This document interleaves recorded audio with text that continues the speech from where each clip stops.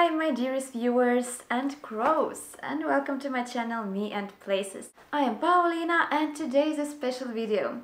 You see, I just came back from work and the books were waiting for me.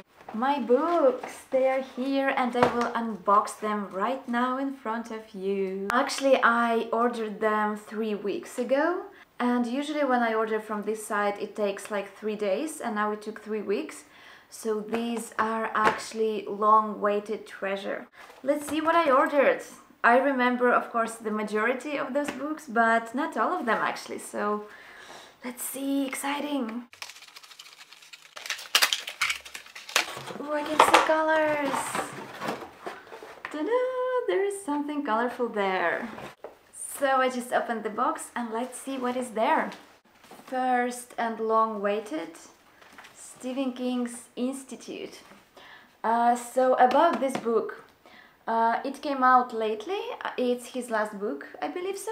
Even though he's so fast in writing that in those few weeks I was waiting for these books, maybe there are some new ones that came out. I actually read some book critics' reviews and they were pretty good about this one, which is weird because, as well as I know, critics don't like Stephen King that much, at least they did not before. I would read this anyway because I'm a huge fan, no matter what, but because many critics like this, it just seems some kind of special book, so we will see.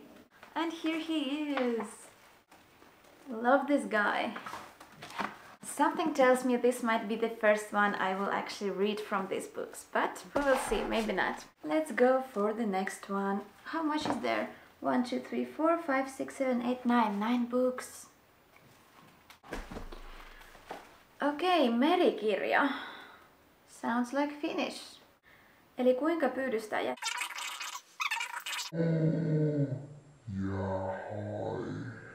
Loputteen ympäröivissä syvyyksissä elää jää. 8-metrinen. Eli tonnin painoinen ja matalistipääti. 500 vuotias.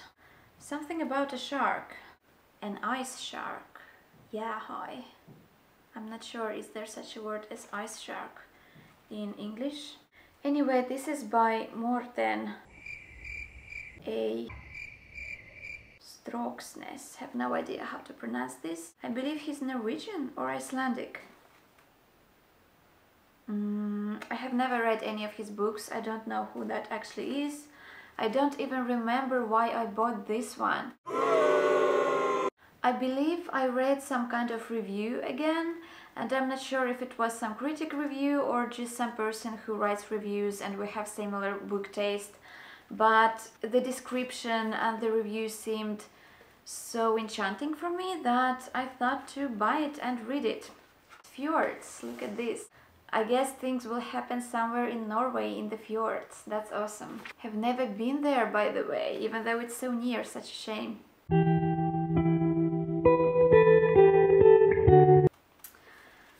Second one. So this one I bought because years ago I could speak some Swedish, because I live in Finland and here Swedish is a second official language, so everybody studies that at school. But if you don't have reason to speak it, you just don't.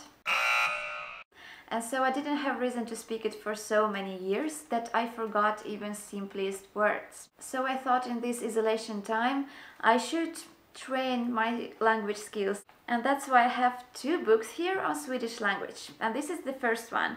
This is a fairy tale, because I thought it's just easy to start with a fairy tale when you actually can't say anything on the language, but you know it on some level. And this is Mio mi Mio, Mio my Mio by Astrid Lindgren. And yeah, this is truly in Swedish. We will see how it goes. This is quite short book. It's 100 what? 50? No, less, 138 pages. I hope this will go well. I read this as I was a child on another language. I never actually read any book on Swedish. This will be my first one. And because I already read this story when I was a child, I believe it will be easier to read it. At least that's what I'm hoping for. We will see how it goes. This was my 3rd book. After I will actually get my language on a better level, I'm about to read this book. This is also in Swedish. It's not a fairy tale, it's a horror novel. And this is a very famous guy. I mean, he writes really good and well-known novels. John Ajvide Lindqvist. This guy wrote Let the Right One In or something like that. There is also a movie based on this novel. Look at this cover, it's quite creepy, isn't it? And I believe that this should be like short stories, if I remember correctly. Let me check. Innehåll. Valget. How do you even read that? Speciella omständigheter. Plå. Yeah, like good luck with this one. Efterord. I know efterord. I know what that means. But that doesn't seem like any story or significant part of the book. I'm so bad in this that even now, trying to understand what this is about, I can't even tell you if this is a whole novel or it's a collection of short stories. I hope I will be able to do that after I read the fairy tale and maybe a few of my high school study books for Swedish language. We will see what will happen with this one. If I will be ready to read it this year or not. So this was John Ajvide Lindqvist, and by the way the book is Våran hud, våran blod, våran ben. Next one. This is written by Orhan Pamuk. Istanbul, muistot ja kaupunki. Oh, this one is in Finnish. Yeah, it is. This is a Turkish writer and he actually won a Nobel Prize in 2006. Yeah, I did not know that myself. I just read it from here. Let's see what is it saying. In this book there is two main characters. The city of Istanbul and a young Orhan Pamuk. Oh, this is about himself. Interesting. Memories and the city. Yeah, that sounds like something personal. Now when I go through this book, there's actually a lot of pictures. Honestly, it doesn't look that interesting or something that I would grab if I saw it in a store. I don't even remember why I bought it, but I'll read it and then I'll tell you, right? Next one, Stories and Poems by Ruben Dario. Yeah, okay, as I said you, I want to train some of my language skills. First was Swedish and second one is Spanish. I could speak like some basic things on Spanish a few years ago, and I could also read some simple texts and understand them. And again, I didn't use the language for so many years that now I cannot say anything. I can count till 10 and that's it. That's my Spanish. 1, 2, 3, 4, 5, 6, 7, 8, 9, 10.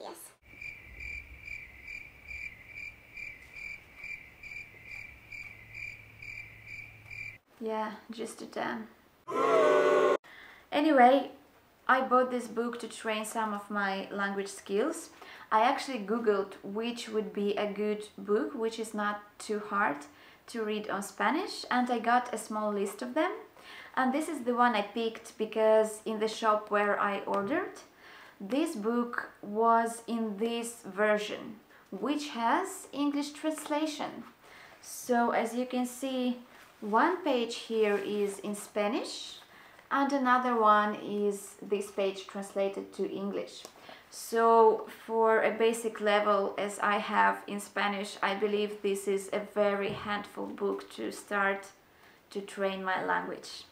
This volume comprises a selection of Dario's best poems and stories. Oh, there are some poems.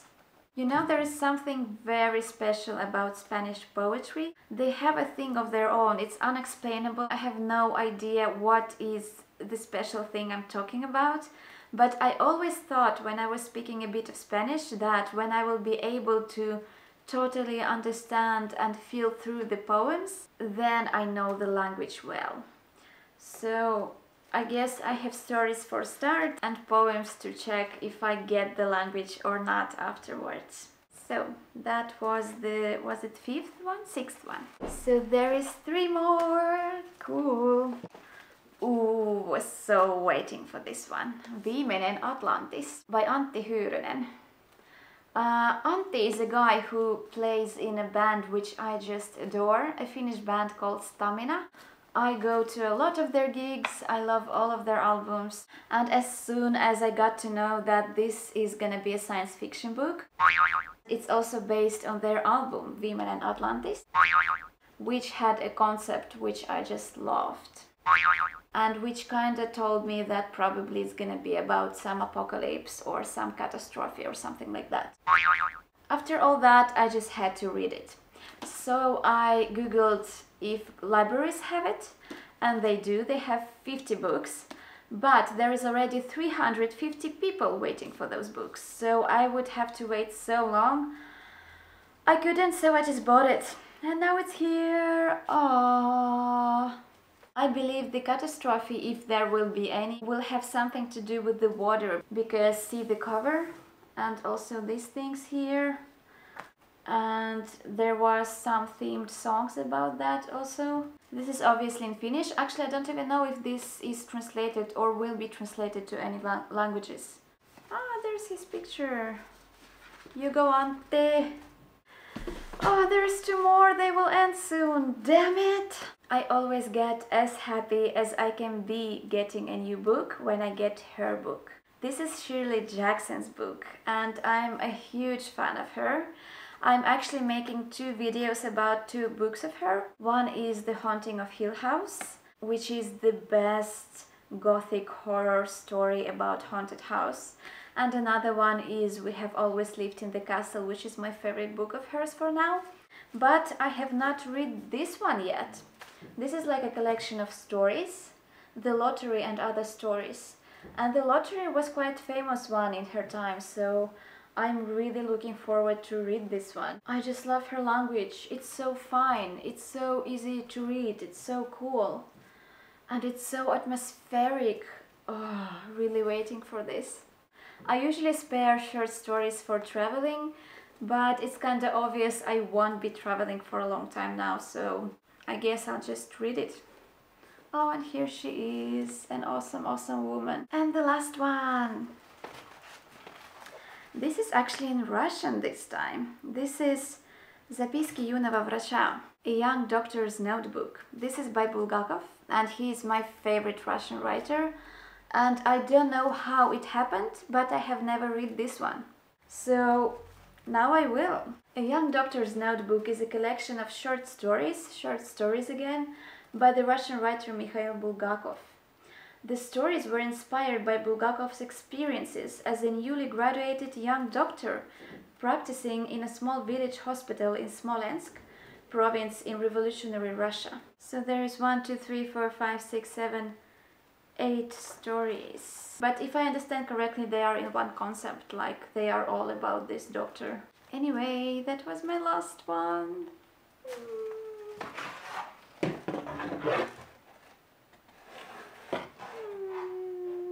I can't wait to dig into those books, those words, and just read. Let me know what are the last books you got, or read, or bought. Thank you so much for watching, and stay curious, right? Bye! Well, I have my phone and Google Translate, so I'll just have to keep it near for first pages. Våran hud, våran blod, våran ben. I do understand that, actually. I understand these words.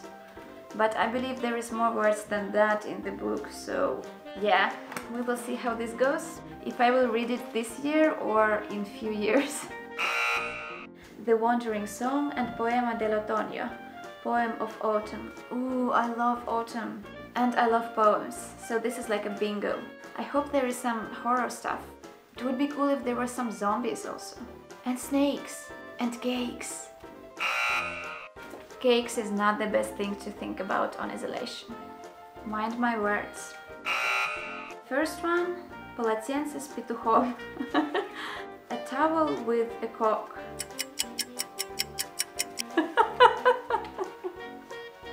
I mean like a... You know, that cock. Niin kauan kuin on toivoa, on elämää. As long as there is hope, there is life.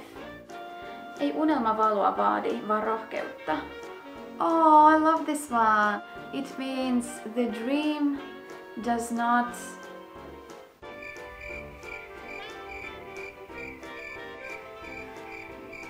oh, I'm such a bad translator. I'll actually get my phone.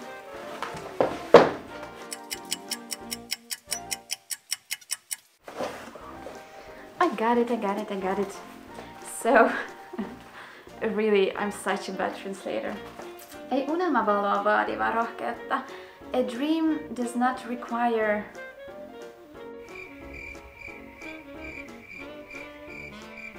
I forgot it.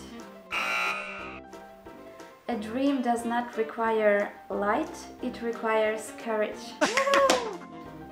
That's so awesome, I love that. Oh. Is there such a thing as book orgasm? Bookgasm. It's quite a big one. I mean, I expected a book with short stories to be a smaller one. Oh, when it's her, the bigger the better.